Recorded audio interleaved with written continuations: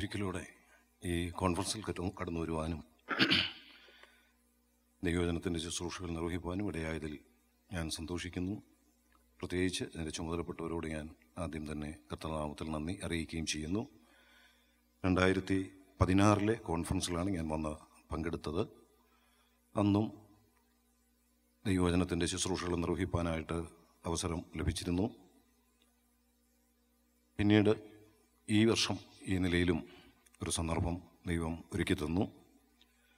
ഞാൻ കഴിഞ്ഞ പ്രാവശ്യം വന്നപ്പോൾ നമ്മുടെ കോൺഫറൻസുകളിലെല്ലാം പങ്കെടുത്തു, ദൈവവചനം ശുശ്രൂഷിച്ചു, പല സഭകളിൽ കടന്നുപോയി. ആ സന്ദർഭങ്ങളിലൊക്കെ ദൈവം ഏൽപ്പിച്ച വചന ശുശ്രൂഷ നിർവഹിച്ചു, മടങ്ങിപ്പോയി. അതാണ് ചെയ്തത്. പല സ്ഥലങ്ങളിലും ആ സഭയിലെ ചുമതലപ്പെട്ടവരെന്നോട് ബ്രദറിൻ്റെ പ്രവർത്തനങ്ങളെക്കുറിച്ചോ എന്തൊക്കെയാണ് ചെയ്തുകൊണ്ടിരിക്കുന്നതെന്നുള്ള കാര്യമോ ഒന്നും പറഞ്ഞില്ലല്ലോ, അതുകൊണ്ട് അതൊരല്പസമയം പറയണം എന്ന് ആവശ്യപ്പെട്ടിരുന്നു. പക്ഷേ നിങ്ങളും പലരും ഇവിടെ ഇരിക്കുന്നവരാ നിലയിൽ എന്നോട് ആവശ്യപ്പെട്ടവരാണ്. പക്ഷേ ദൈവവചനത്തിൻ്റെ ശുശ്രൂഷയ്ക്ക് ലഭിച്ച സമയം ഞാൻ എൻ്റെ പ്രവർത്തനങ്ങളെക്കുറിച്ചോ സാക്ഷ്യങ്ങളെക്കുറിച്ചോ ഒന്നും ഒരു സ്റ്റേജിലും ഇതുവരെ ആ നിലയിൽ പറഞ്ഞിട്ടില്ല. അതുകൊണ്ടുകൂടി ആയിരിക്കാം ഇപ്രാവശ്യം എൻ്റെ പ്രവർത്തനങ്ങളെക്കുറിച്ച് പറയത്തക്ക വിധത്തിൽ തന്നെ ഈ മിഷൻ അപ്ഡേറ്റ് എന്ന ഈ പ്രോഗ്രാമിൽ എനിക്കും ഒരല്പസമയം ഇതിൻ്റെ ചുമതലപ്പെട്ടവർ വേർതിരിച്ച് അതെടുക്കണം എന്നോട് ആവശ്യപ്പെട്ടത് എന്ന് ഞാൻ കരുതുകയാണ്. അതുകൊണ്ട് ഞാൻ എൻ്റെ പ്രവർത്തനങ്ങളെക്കുറിച്ച് അല്പം ചില വാക്കുകൾ എനിക്ക് അനുവദിക്കപ്പെട്ടിട്ടുള്ള സമയത്തിനുള്ളിൽ നിന്ന് ഓർപ്പിക്കാം എന്ന് കരുതുകയാണ്. കേരളത്തിലെ പുതുപ്പള്ളിയാണ് എൻ്റെ മാതൃസഭ.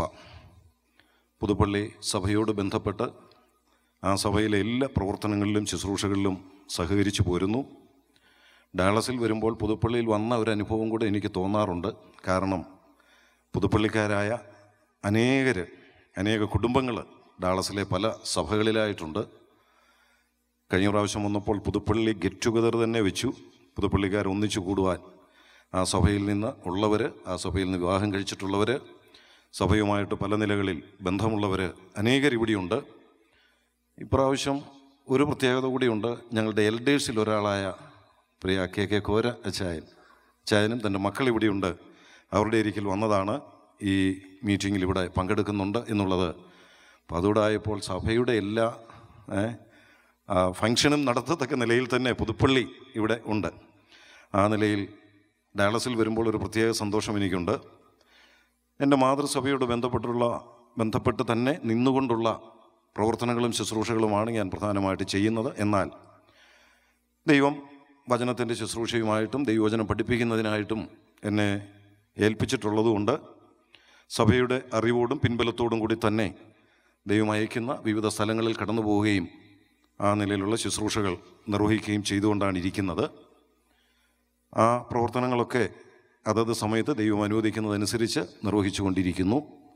അത് തുടർന്നും നിങ്ങൾ പ്രാർത്ഥനയിൽ ഓർക്കുക. അതിൻ്റെ ഭാഗമായിട്ടാണ് കഴിഞ്ഞ പ്രാവശ്യവും ഇപ്രാവശ്യവും ഒക്കെ ഈ നിലയിൽ ഇവിടെ വരുവാനും നിങ്ങളോടൊപ്പം ആത്മീയ സന്തോഷവും കൂട്ടായ്മയും അനുഭവിക്കാനായിട്ട് ഇടയായിട്ടുള്ളത്. അങ്ങനെ തന്നെ നിന്നുകൊണ്ട് പ്രവർത്തിക്കുന്ന പ്രവർത്തനങ്ങളുടെ ഭാഗമായി ഞാൻ പ്രധാനമായിട്ട് ഉത്തരവാദിത്വങ്ങൾ ഏറ്റെടുത്ത് നിർവഹിക്കുന്ന 1-2 ശുശ്രൂഷകളുണ്ട്. അതിലൊന്ന് 1993 ആരംഭിച്ച ഗോസ്പൽ ട്രെയിനിങ് സെൻറ്റർ GTC എന്ന ഒരു പ്രവർത്തനമാണ്. ഒരുപക്ഷെ അതേക്കുറിച്ച് നിങ്ങളിൽ പലരും കേട്ടിട്ടുണ്ട്. ഇവിടെ ഇരിക്കുന്ന പലരും കഴിഞ്ഞ നാളുകൾ പല നിലകളിൽ ആ പ്രവർത്തനത്തിൽ സഹകരിച്ചിട്ടുള്ളവരാണ്.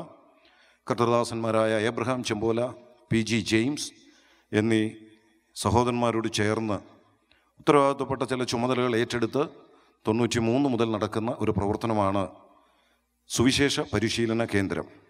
2 വർഷത്തെ ഒരു കോഴ്സാണ്. ചുരുക്കം യുവാക്കന്മാരെ പങ്കെടുപ്പിച്ച് നീണ്ട 2 വർഷം ദൈവവചനം പഠിപ്പിക്കുകയും സുവിശേഷ പ്രവർത്തനങ്ങളിലുള്ള പരിശീലനം കൊടുക്കുകയും ചെയ്യുന്ന ഒരു പ്രത്യേക പരിശീലന പരിപാടിയാണ് GTC എന്ന പേരിൽ അറിയപ്പെടുന്നത്. 2 വർഷം വീതമുള്ള കോഴ്സുകളാണ്. അതിപ്പോൾ 13 ബാച്ചുകൾ കഴിഞ്ഞു. 26 വർഷം കഴിഞ്ഞു. 13 ബാച്ചുകളിലായിട്ട് ഇപ്പോൾ ഏകദേശം 100ഓളം സഹോദരന്മാർ കേരളത്തിൽ നിന്നും കേരളത്തിന് പുറത്തു നിന്നുമുള്ള സഹോദരന്മാരാണ്. അവിടെ പഠിക്കാൻ വന്നിട്ടുള്ളവരെല്ലാം തന്നെ നമ്മുടെ എവിടെയെങ്കിലും ഉള്ള, കേരളത്തിന് പുറത്താണെങ്കിലും ബ്രദറൻ സഭകളിൽ നിന്ന് കമൻറ്റ് ചെയ്ത് അയച്ചിട്ടുള്ള സഹോദരന്മാർ മാത്രമാണ്. ആ നിലയിൽ രക്ഷിക്കപ്പെട്ട് സ്നാനപ്പെട്ട സഹോദരന്മാരെയാണ് അവിടെ വചനം പഠിപ്പിക്കുന്നത്, ആ നിലയിൽ പരിശീലനം കൊടുക്കുന്നത്. ഇവിടെ പഠിച്ച് പഠനം പൂർത്തിയാക്കി പോയ 100ഓളം സഹോദരന്മാരിൽ അനേകർ കേരളത്തിന് പുറത്തേക്ക് കടന്നുപോയി. വടക്കേ ഇന്ത്യയിലും അതുപോലെ തെക്കേ ഇന്ത്യയുടെ തന്നെ മറ്റു പല സ്റ്റേറ്റ്സിലുമായി ഓരോ സ്ഥലങ്ങൾ തിരഞ്ഞെടുത്ത് പ്രവർത്തിക്കുകയും അങ്ങനെ അവിടെ നിന്ന് പഠിച്ചു പോയ സഹോദരന്മാർ പ്രവർത്തിച്ച് തന്നെ ഏകദേശം 50ഓളം പുതിയ സ്ഥലം സഭകൾ ഇതിനോടകം ഉണ്ടായിട്ടുണ്ട്. ഇടയ്ക്കിടയ്ക്കൊക്കെ ആ സ്ഥലം സഭകളിൽ ഞങ്ങൾക്കും കടന്നു പോകുവാനും അവർക്ക് ആവശ്യമായ പ്രോത്സാഹനങ്ങളും ആത്മീയ ശുശ്രൂഷകളിലുള്ള സഹായവും ചെയ്തു കൊടുക്കുന്നതിന് സാധിച്ചുകൊണ്ടാണ് ഇരിക്കുന്നത്. ആ നിലയിലുള്ള 2 വർഷത്തെ കോഴ്സ് അവിടെ നടക്കുന്നു. അതുമാത്രമല്ല, ഈ പ്രവർത്തനത്തോട് ബന്ധപ്പെട്ട് ഒരു കറസ്പോണ്ടൻസ് കോഴ്സ് 2 വർഷത്തെ മലയാളം മീഡിയത്തിലുള്ളത്, മറ്റേ 2 വർഷത്തെ അവിടുത്തെ കോഴ്സ് ഇംഗ്ലീഷ് മീഡിയമാണ്. മലയാളത്തിലുള്ള ഒരു കറസ്പോണ്ടൻസ് കോഴ്സ് നടക്കുന്നുണ്ടായിരുന്നു. അത് ഏതാനും ചില വർഷങ്ങളായി 1-2 ബാച്ചുകളായി ചില സാങ്കേതിക തടസ്സങ്ങൾ കൊണ്ട് നടക്കുന്നില്ല. എന്നാൽ അടുത്ത ബാച്ച് മുതൽ അത് നടത്തണം എന്നാഗ്രഹിക്കുകയും അതിനുള്ള ക്രമീകരണങ്ങൾ ചെയ്തും കൊണ്ടാണ് ഇരിക്കുന്നത്.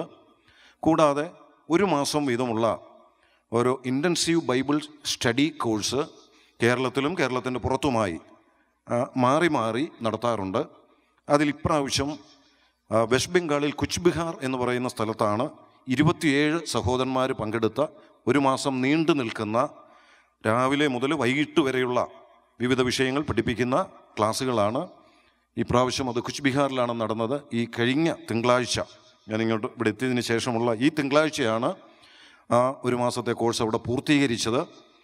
ആ നിലയിൽ ഉള്ള പ്രവർത്തനങ്ങളും നടന്നു വരുന്നു. കൂടാതെ ഗോസ്പൽ ക്യാമ്പ്സ്, അതുപോലെ മറ്റു പല സുവിശേഷ പ്രവർത്തനങ്ങളും സഭകളോട് ചേർന്നും ചില പുതിയ സ്ഥലങ്ങളിലും അവിടെ പഠിച്ച സഹോദരന്മാർ പ്രവർത്തിക്കുന്ന സ്ഥലങ്ങളിലും കടന്നുപോയി നടത്തുകയും ആ നിലയിൽ സുവിശേഷ പ്രവർത്തനത്തിൽ കാര്യമായി അവരോടൊപ്പം പ്രവർത്തിക്കുകയും ചെയ്തു പോരുന്ന ഒരു ശുശ്രൂഷയാണ് സുവിശേഷ പരിശീലന കേന്ദ്രത്തിൻ്റെ ചുമതലയിൽ നടന്നുകൊണ്ടിരിക്കുന്നത്.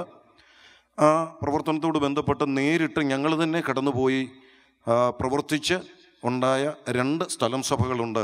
ഒന്ന് കേരളത്തിൽ തന്നെ കാഞ്ഞിരപ്പള്ളിക്കടുത്ത തിടനാട് എന്ന് പറയുന്നൊരു സ്ഥലത്താണ്. മറ്റൊന്ന് തമിഴ്നാട്ടിലാണ്, ഗൂഡല്ലൂരിൽ. ഈ 2 സ്ഥലങ്ങളിലും ചില പുതിയ സ്ഥലം സഭകൾ ഉണ്ടാകാനായിട്ടുള്ള അവസരമുണ്ടായി. ഗൂഡല്ലൂർ സഭയുണ്ടായി 1-2 വർഷമായപ്പോൾ തന്നെ ദൈവം ഒരു അത്ഭുതം പ്രവർത്തിച്ചു. അവിടെയുള്ള ഒരു വ്യക്തി ഒരു പടകെട്ടിടത്തിലാണ് കൂടിക്കൊണ്ടിരുന്നത്. ഒരു 5 സെൻറ്റ് സ്ഥലവും ഒരു കെട്ടിടവും ആ സഭാ കൂടിവരവിനായിട്ട് സൗജന്യമായിട്ട് തന്നു. അതുകൊണ്ട് അവിടെ ഇപ്പോൾ ഒരു സഭാ ഹോളും പ്രവർത്തനങ്ങളുമൊക്കെ ഉണ്ട്. അനുഗ്രഹകരമായിട്ടത് തുടരുന്നു. എന്നാൽ ഞാൻ പറഞ്ഞ തിടനാട് എന്ന് പറയുന്ന സ്ഥലത്ത് കുറേ വർഷങ്ങളായി ഞങ്ങൾ തന്നെ അവിടെ ചില നാളുകൾ താമസിച്ച് പ്രവർത്തിച്ചതാണ്.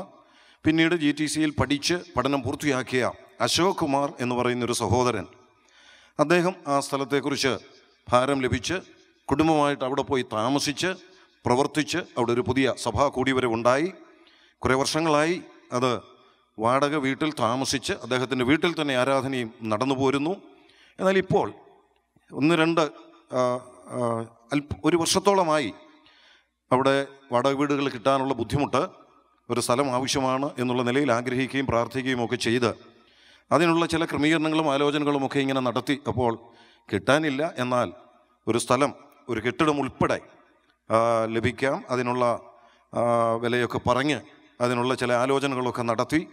പക്ഷേ ആ സമയത്തൊന്നും, അവർക്ക് വാക്ക് പറഞ്ഞ സമയത്തൊന്നും അതിനുള്ള പണം ഉണ്ടായില്ല, കൊടുക്കാനായിട്ട് പറ്റിയില്ല. പക്ഷേ ആ വ്യക്തി ആ സ്ഥലവും വീടും കൂടെ എഴുതി ഇങ്ങ് തന്നു. നിങ്ങൾ ഇതിനകത്ത് ഇപ്പോൾ കൂടിക്കൂ, ഓരോ അവധി പറഞ്ഞ് പൈസ തന്നാൽ മതി എന്ന് പറഞ്ഞു. ആ നിലയിൽ പറഞ്ഞ അവധിക്കൊന്നും കൊടുക്കാൻ പറ്റാതെ പല അവധികളും തെറ്റി ഇപ്പോൾ മുൻപോട്ട് പോവുകയാണ്. അവിടെ ആ സ്ഥലത്തിൻ്റെ കാര്യങ്ങൾ ക്രമീകരിക്കപ്പെടേണ്ടതായിട്ടുണ്ട്. തിടനാട് എന്ന് പറയുന്ന ആ സ്ഥലത്താണ്. ആ സ്ഥലത്തെ ആ പ്രവർത്തനത്തെക്കുറിച്ചും അതിൻ്റെ ആവശ്യകതയെക്കുറിച്ചുമൊക്കെ വളരെ വ്യക്തമായിട്ട് അറിയാവുന്ന ഒരു സഹോദരൻ ഇപ്പോൾ ഇവിടെ ഇരിപ്പുണ്ട്. കേരളത്തിൽ നിന്ന് വിസിറ്റിന് വന്നതാണ്. എന്നാൽ ഇപ്പോൾ ഒക്കലഹോമയിലായിരുന്നു. അവിടെ നിന്ന് വന്ന KM ജോർജ് അനച്ചാനൊന്ന് എഴുന്നേറ്റ് നിന്നാൽ കൊള്ളാം. ഈ പ്രവർത്തനത്തെക്കുറിച്ചും അവിടെയുള്ള ആവശ്യത്തെക്കുറിച്ചും ആ സഭാഹോളിനോട് ബന്ധപ്പെട്ടുള്ള കാര്യങ്ങൾക്കൊക്കെ ഇദ്ദേഹത്തെ സമീപിച്ചാൽ കൂടുതൽ വിവരങ്ങൾ അറിയാനായിട്ട് കഴിയും.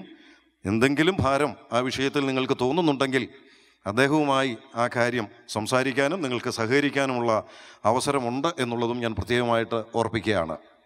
അതുകൂടാതെ ഞാൻ പ്രധാനമായിട്ട് ഈ നാളുകളിൽ ഉത്തരവാദിത്വം എടുത്ത് നിർവഹിച്ചുകൊണ്ടിരിക്കുന്ന മറ്റൊരു ശുശ്രൂഷയാണ് ആൽഫ TV എന്ന പേരിൽ അറിയപ്പെടുന്ന ഒരു ചാനലിൻ്റെ പ്രവർത്തനങ്ങൾ. നമുക്കറിയാം, ഇന്ന് സുവിശേഷ പ്രവർത്തനങ്ങൾ പരസ്യമായി നടത്തുന്നതിന് വളരെ എതിർപ്പുകളും തടസ്സങ്ങളും ഉണ്ടായിക്കൊണ്ടിരിക്കുന്ന ഒരു കാലഘട്ടമാണ്.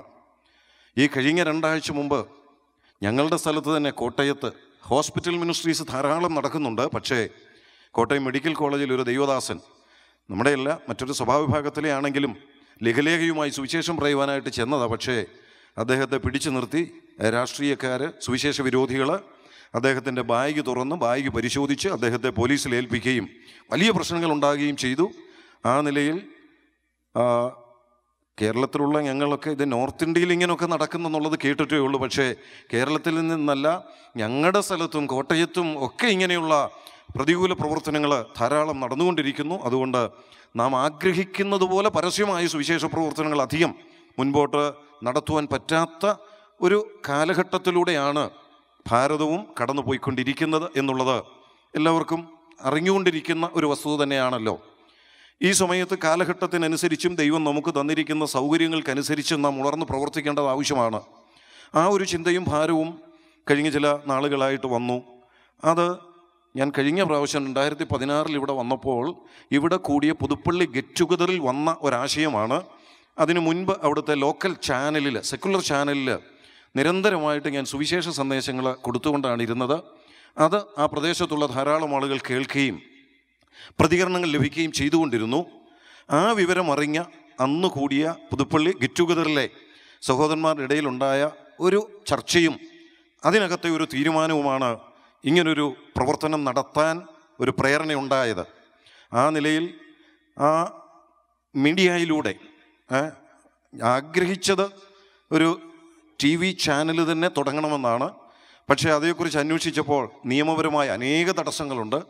കോടിക്കണക്കിന് പണം അതിൻ്റെ പിന്നിൽ ആവശ്യമുണ്ട്.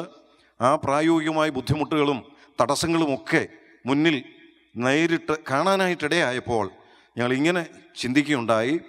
നിരന്തരമായി ഈ സന്ദേശങ്ങളൊക്കെ അറിയിക്കത്തക്ക നിലയിൽ ഇൻ്റർനെറ്റിലൂടെ ഒരു ചാനൽ ആരംഭിക്കുക. ആ നിലയിലാണ് ആൽഫ TV എന്ന പേരിൽ കഴിഞ്ഞ 2 വർഷത്തിലധികമായി ഒരു ചാനൽ നെറ്റിലൂടെ പ്രവർത്തനം നടന്നുകൊണ്ടിരിക്കുന്നു. അതിനകത്തെ പല സന്ദേശങ്ങളും ഇവിടെ ഇരിക്കുന്ന പലർക്കും ലഭിച്ചുകൊണ്ടാണ് ഇരിക്കുന്നത് എന്നുള്ളത് എനിക്കറിയാം.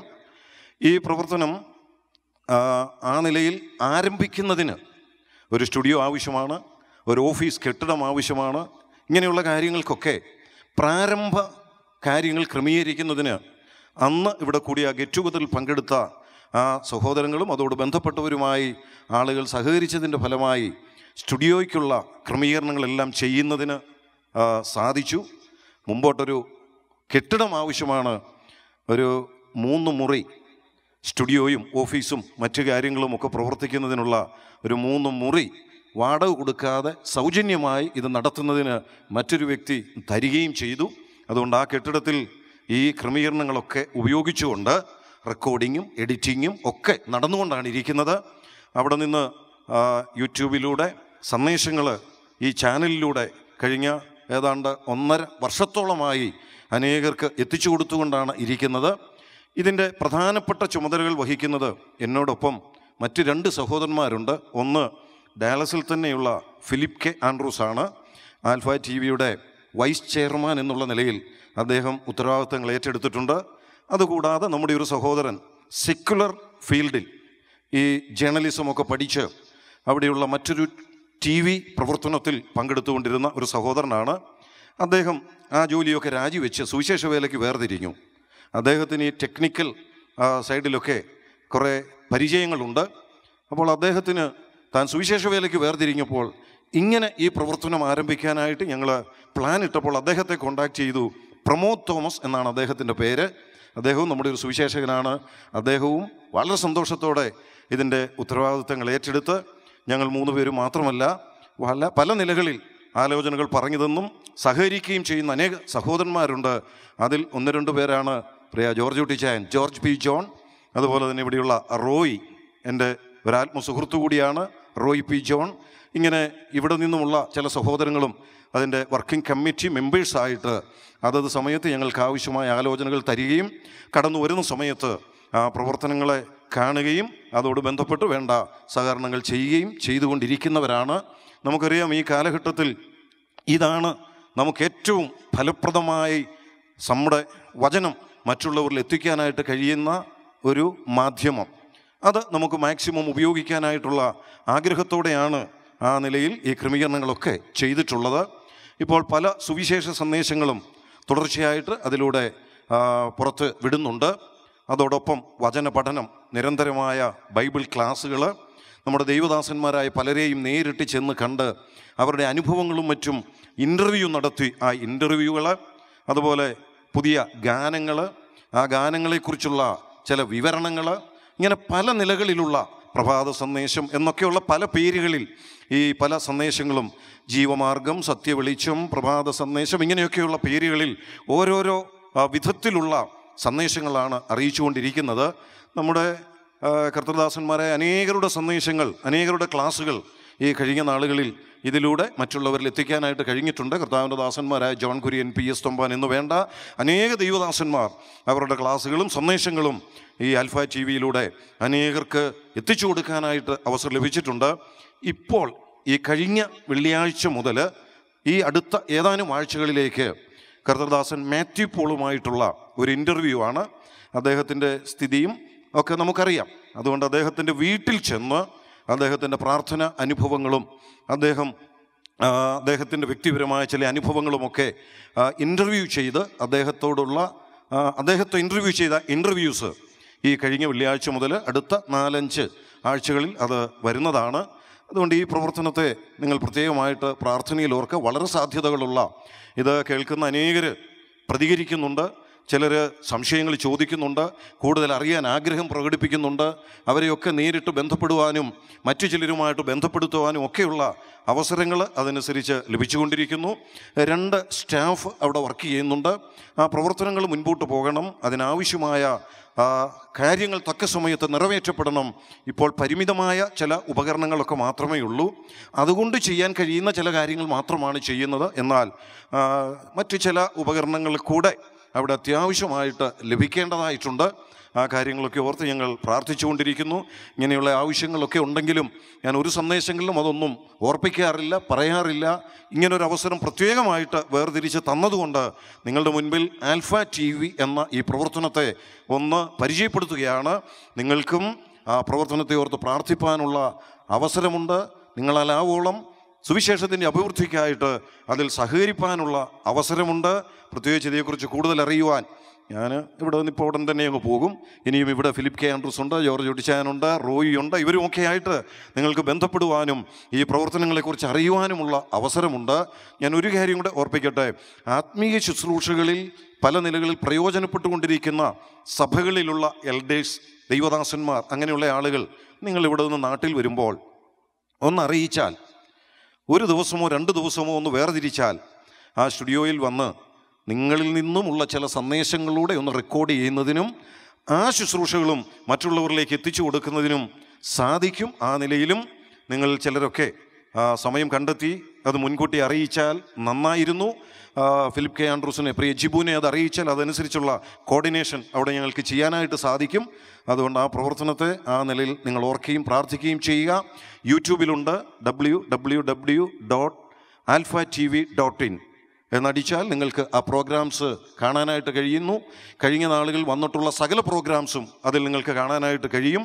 അതുപോലെ അതിൽ സബ്സ്ക്രൈബ് ചെയ്താൽ തക്ക സമയത്ത് ഓരോ പ്രോഗ്രാംസും പുറത്തു വിടുമ്പോൾ നിങ്ങൾക്കത് ഇൻറ്റിമേഷൻ ലഭിക്കുന്നതും അത് കാണുന്നതിനുള്ള അവസരവുമുണ്ട്.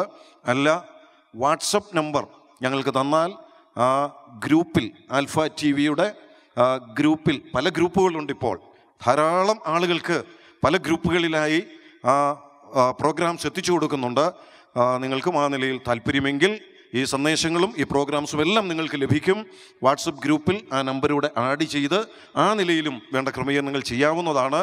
നിങ്ങൾക്കത് അയച്ചു തരുമ്പോൾ ഞങ്ങൾ ആഗ്രഹിക്കുന്നത് നിങ്ങളത് കേൾക്കുക എന്ന് മാത്രമല്ല, നിങ്ങൾ ഉൾപ്പെട്ടു നിൽക്കുന്ന പല വാട്സപ്പ് ഗ്രൂപ്പുകളും കാണും. ഒരുപക്ഷെ സെക്യുലറായിട്ടുള്ള ഗ്രൂപ്പുകളും കാണും. ബന്ധുക്കളും സുഹൃത്തുക്കളുമായി മറ്റുള്ളവർ ഉൾപ്പെടുന്ന ഗ്രൂപ്പുകൾ കാണും. സഭയുടെ ഗ്രൂപ്പ് മാത്രമല്ല, ലഭിക്കുന്ന സുവിശേഷ പ്രോഗ്രാംസും അതുപോലുള്ള വചനപഠനങ്ങളുമൊക്കെ നിങ്ങൾക്ക് ലഭിക്കുന്നത് നിങ്ങൾക്ക് ഇഷ്ടം പോലെ ആർക്ക് വേണമെങ്കിലും അത് ഫോർവേഡ് ചെയ്യുന്നതിനുള്ള സ്വാതന്ത്ര്യവും ഉണ്ട് എന്നുള്ളത് അറിയിക്കുന്നു. അതിന് യാതൊരു റെസ്ട്രിക്ഷനുമില്ല. നമ്മുടെ ലക്ഷ്യം ഞങ്ങൾ അറിഞ്ഞില്ലെങ്കിലും എത്രയും ആളുകളുടെ കയ്യിൽ, ആരുടെയൊക്കെ കയ്യിൽ ചെല്ലുന്നു എന്ന് ഞങ്ങൾ അറിയുന്നില്ലെങ്കിലും ഈ വചന സന്ദേശങ്ങൾ എത്രയും ആളുകളുടെ അരികിൽ ചെല്ലണം. ആ നിലയിലാണ് ആഗ്രഹിക്കുന്നത്. ആ നിലയിൽ ആ പ്രവർത്തനത്തെ നിങ്ങൾ പ്രത്യേകമായിട്ട് പ്രാർത്ഥനയിൽ ഓർക്കുക. ഇതേക്കുറിച്ച് കൂടുതൽ അറിയുവാൻ, സമയത്തിൻ്റെ പരിമിതി കൊണ്ട് ഞാൻ ചുരുങ്ങിയ വാക്കുകൾ നിർത്തട്ടെ. കൂടുതൽ അറിയുവാൻ ഞാൻ ഈ പറഞ്ഞ ഇവിടെ തന്നെയുള്ള സഹോദരന്മാരുമായിട്ട് നിങ്ങൾക്ക് ബന്ധപ്പെടാവുന്നതാണ്. ഞാൻ ഒരു കാര്യം കൂടെ പറയട്ടെ. ഇതിൻ്റെ തുടക്കം ഡയാലസിൽ നിന്ന് തന്നെയുള്ള പുതുപ്പള്ളിക്കാരായ ആ സഹോദരങ്ങളാണെങ്കിൽ ഇതിന് മുമ്പോട്ടുള്ള പുരോഗതി ഡാളസിലെ മറ്റു കൂട്ടു സഹോദരന്മാരോട് ഏറ്റെടുത്താൽ തീർച്ചയായിട്ടും നമുക്കൊന്നിച്ച് കർത്താവിൻ്റെ മഹത്വത്തിന് വേണ്ടി, സുവിശേഷത്തിൻ്റെ അഭിവൃദ്ധിക്ക് വേണ്ടി, വചനത്തിൻ്റെ വ്യാപ്തിക്കായിട്ട് പ്രവർത്തിപ്പാൻ നല്ലൊരു മാധ്യമമാണ്. നിരന്തരമായി ഈ സന്ദേശങ്ങൾ അനേകരിൽ എത്തിക്കുവാനായിട്ട് നമുക്ക് സാധിക്കുന്നു. ഇപ്പോൾ അനേക പരിമിതികളുണ്ട്. ആ പരിമിതികളുടെ നടുവിലൂടെയാണ് ഇത് ചെയ്തുകൊണ്ടിരിക്കുന്നത്. ചില ദിവസങ്ങളിൽ ദൈവദാസന്മാരെ വിളിച്ചു വരുത്തി റെക്കോർഡ് ചെയ്യാൻ ഒരു ദിവസം ചെലവഴിക്കുമ്പോൾ അവിടെ വന്ന് സ്റ്റുഡിയോയിലിരിക്കുമ്പോഴായിരിക്കും കറണ്ട് പോകുന്നത്. കറണ്ട് പോയാൽ പിന്നെ അന്ന് വൈകിട്ടായിരിക്കും കറണ്ട് വരുന്നത്. പിന്നെ റെക്കോർഡ് ചെയ്യാൻ നിവൃത്തിയില്ല. ഒരു ജനറേറ്റർ, ഇതിനാവശ്യമായ ജനറേറ്റർ ആവശ്യമാണ്. അങ്ങനെയുള്ള സൗകര്യങ്ങളൊന്നും ഇതുവരെ ആയിട്ടില്ല. അതൊക്കെ ഇനിയും ആകേണ്ടതായിട്ടുണ്ട്. അങ്ങനെയുള്ള പല ക്രമീകരണങ്ങളും അതൊക്കെ കൂടെ നമുക്ക് ലഭിച്ചാൽ കുറച്ചുകൂടെ എഫക്റ്റീവായി, കുറച്ചുകൂടെ വ്യാപകമായി കൂടുതൽ പ്രോഗ്രാംസ് നിരന്തരമായി അനേകരിൽ എത്തിക്കാനായിട്ട് സാധിക്കും. ഇതിലൂടെ ചില ആത്മാക്കൾ രക്ഷിക്കപ്പെടാനായിട്ട് ഇടയാകണം എന്നുള്ള ആഗ്രഹത്തോടെ തന്നെയാണ് ഈ ശുശ്രൂഷകൾ ചെയ്യുന്നത്. നിങ്ങൾക്കറിയാം, ഇങ്ങനൊരു ശുശ്രൂഷ ചെയ്യുന്നുവെങ്കിലും വ്യക്തിപരമായി ഇതിനകത്ത് ഏർപ്പെട്ടിരിക്കുന്ന ആരും യാതൊരു പേരും മഹത്വം എടുക്കാനായിട്ട് ആഗ്രഹിക്കുന്നില്ല. അതനുസരിച്ചുള്ള യാതൊരു പബ്ലിസിറ്റിയും യാതൊരു അറിയിപ്പുകളും എങ്ങും കൊടുക്കാറില്ല. കർത്താവിനോട് മാത്രം പറയുന്നു, ദൈവസന്നിധിയിലിരിക്കുന്നു. ഇപ്പോൾ എൻ്റെ ശുശ്രൂഷകളെക്കുറിച്ച് പറയുവാൻ ഇങ്ങോട്ട് ആവശ്യപ്പെട്ട് ഇങ്ങനൊരു സമയം വേർതിരിച്ച് തന്നതുകൊണ്ട് ആ കാര്യം നിങ്ങളുടെ മുൻപാകെ വയ്ക്കുന്നു. ഈ കാര്യത്തിൽ നിങ്ങളും പിന്നിൽ നിന്ന് പ്രാർത്ഥിക്കുക. അതിൻ്റെ ആവശ്യങ്ങളോടുള്ള ബന്ധത്തിൽ സഹകരിപ്പാൻ പ്രേരണ ലഭിക്കുന്നവർ അതനുസരിച്ച് പ്രവർത്തിക്കുക. നമുക്കൊന്നിച്ച് കർത്താവിൻ്റെ മഹത്വത്തിന് വേണ്ടി മുൻപോട്ട് പോകാം. അതോടൊപ്പം ഞാൻ ഏർപ്പെട്ടിരിക്കുന്ന വിവിധങ്ങളായ ആത്മീക ശുശ്രൂഷകൾ, ദൈവവചനത്തിൻ്റെ പഠിപ്പിക്കൽ ഉൾപ്പെടെ, സുവിശേഷ പ്രസംഗങ്ങൾ ഉൾപ്പെടെ ദൈവം അയക്കുന്നതനുസരിച്ച് അനേക സ്ഥലങ്ങളിൽ കടന്നു പോകുവാനും ശുശ്രൂഷകൾ ഏർപ്പെടുവാനും ഇടയായിക്കൊണ്ടിരിക്കുന്നു. ഏറ്റവും പ്രധാനമായി ഞാൻ ഉൾപ്പെട്ടു നിൽക്കുന്ന എൻ്റെ മാതൃസഭയെയും ആ സഭയിലെ പ്രവർത്തനങ്ങളെയും നിങ്ങൾ നിരന്തരമായി പ്രാർത്ഥനയിൽ ഓർക്കുക. ആ സഭ സുവിശേഷത്തിൻ്റെ അഭിവൃദ്ധിക്കായി അനേക ദൈവദാസന്മാരുടെ പ്രവർത്തനങ്ങൾ കൊണ്ട് അനുഗ്രഹിക്കപ്പെട്ട ഒരു സഭയാണ്. ആ സഭ കൂടുതൽ കർത്താവിന് വേണ്ടിയും സുവിശേഷത്തിന് വേണ്ടിയും പ്രയോജനപ്പെടുവാൻ സഭയോർത്തും നിങ്ങൾ പ്രാർത്ഥിക്കണം എന്നോർപ്പിച്ച് ഈ വാക്കുകൾ ഞാനിവിടെ അവസാനിപ്പിക്കുന്നു. ദൈവ തിരുനാമം വാഴ്ത്തപ്പെടുമാറാകട്ടെ.